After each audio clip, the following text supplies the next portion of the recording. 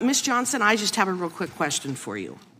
Do you believe it is censorship to prohibit teachers from exposing first graders to Penthouse magazine? Do I believe it is I'm sorry, ma'am. Do I believe it's censorship to? Do you believe it is censorship to prohibit teachers from exposing first graders to Penthouse magazine? I don't know of any instances in which a... That isn't my question. My question is, do you believe that it is censorship to prohibit teachers from exposing first graders to Penthouse magazine? I believe that it is important that we have parents, teachers, and educators. You are not going to answer my question then, is that right?